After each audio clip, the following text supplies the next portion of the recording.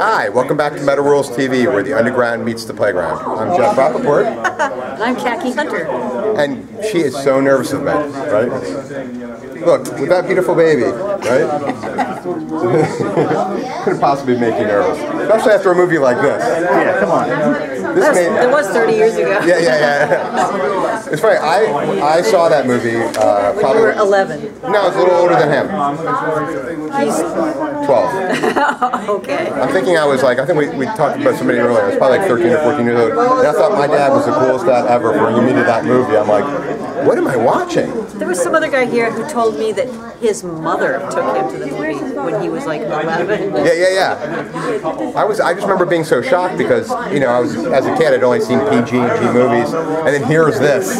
Like, what is going on? This is like the most insane thing I've ever seen in my entire life. What would be the most interesting thing that came out of the process of making this movie?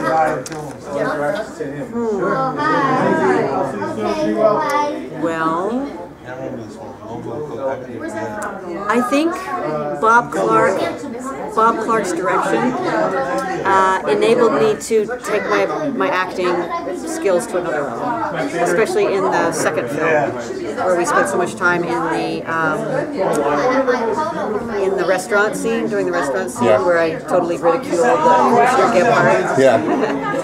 And he just pushed me to another level that allowed me to like really open up and play a big, broad character. So I always feel grateful to him for that. When you were making that movie, did you have any idea that it would be like that people 30 years later could still be like loving it like they do now? No, but it makes sense. You know, when I got the script, I didn't really know much about the film, and I brought it home and I read it, and Bob had really wanted me to do the film after he had seen Roadie.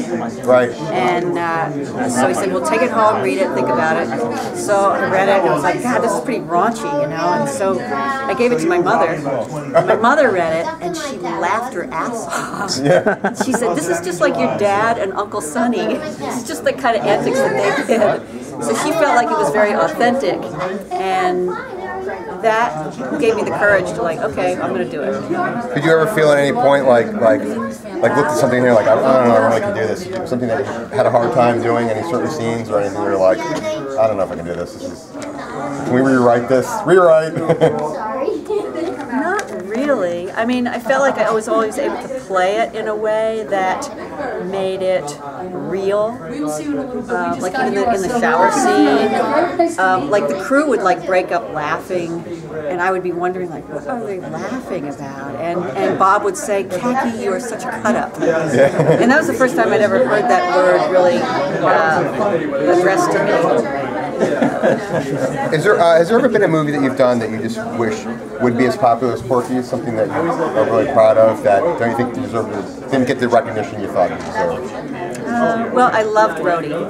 Me too. I loved doing Roadie. I loved working with Alan Rudolph. I loved the... Plus all the rock people that were in the movie. Oh yeah, all the rock people. And Meatloaf, Alice. Was wonderful to work with. Who? Alice. Alice Cooper's a big fan. Right. Yeah. As far as we are a heavy metal magazine and TV show. Do you have any favorite metal memories? Do you have a metal story you could tell us?